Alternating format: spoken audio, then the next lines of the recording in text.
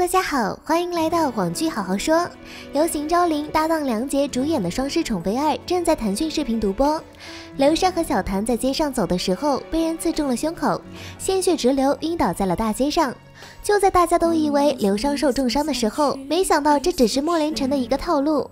在之前的剧情中，小谭和现在的墨连城终于相认了，但是小谭却开始吃起了自己的醋。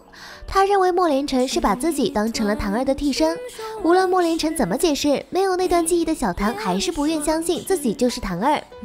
独孤烟加快了复仇的步伐，假怀孕的事情被揭穿之后，独孤烟也被关进了大楼，但是他给皇上下的毒却发作了。八王爷和刘商闻讯赶来，看到的却是没有意识的皇帝。事实证明，刘商受伤是假的，这只是墨连城的一个套路而已。他根本就没有受伤，只是在胸口的位置放了一个血袋。